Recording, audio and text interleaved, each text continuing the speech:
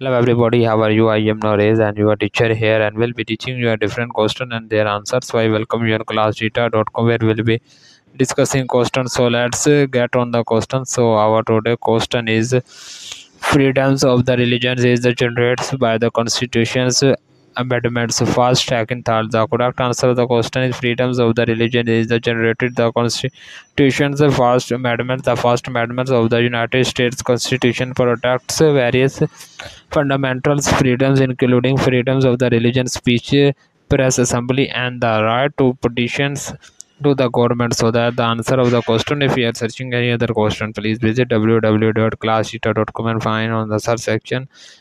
If you have any question to ask, there are now sessions on the right side of the website. Fill the form and will be answering you as soon as I can. Thank you for watching this video.